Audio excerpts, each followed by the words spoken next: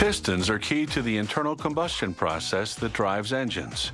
A piston is a plug that slides up and down inside each engine cylinder, compressing gas and air ignited by a spark plug.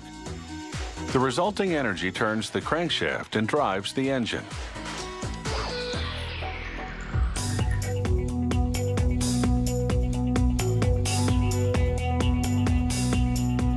This company makes 9,000 different types of pistons, for everything from dirt bikes to car engines.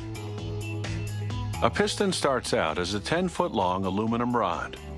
Aluminum is ideal because it's a lightweight and rust-resistant metal that's easy to cut. A rotary saw slices the rod into slugs, the length of which can be changed by adjusting the feeder machine to push the rod at different intervals. This piston model requires 2.7-inch slugs. The factory recycles excess aluminum shavings.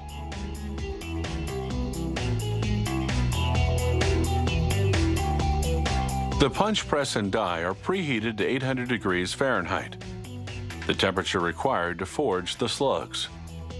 The slugs are brought to the same temperature in an oven. The punch applies 2,000 tons of pressure to form it into the initial shape of the piston. He dunks about 1 in 10 forgings in water to check for defects.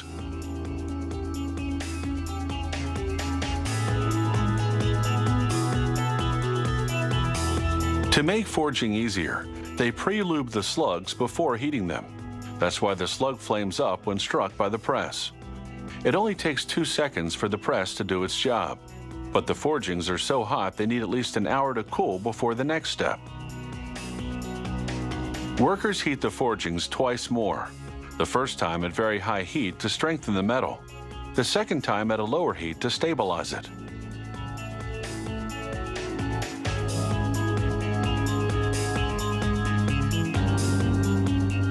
Now they insert each slug in a lathe to give the forging the correct shape for machines that handle it later.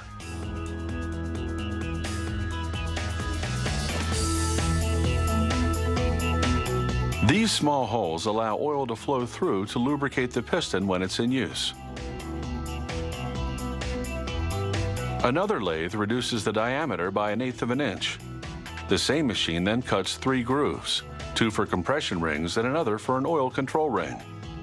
These rings help the piston glide and enable it to provide an airtight seal. This hole is for the wrist pin that will attach the piston to a connecting rod.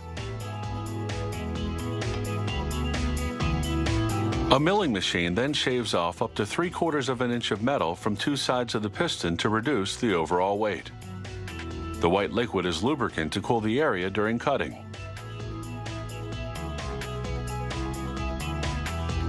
Another milling machine cuts away part of what they call the dome. This way it'll clear other parts when moving inside the cylinder. The pistons must be just the right shape and size. Some of them move up and down as much as 6,000 times per minute when the engine is running.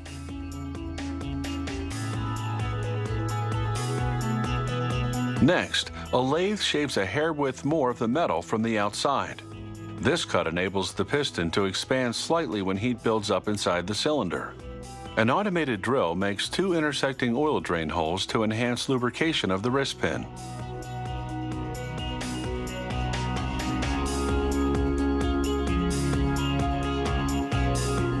Another machine now engraves model and production data.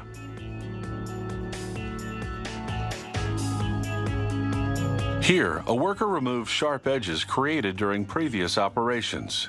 He then uses a belt sander to further smooth out the surface. Sharp edges could damage cylinder walls.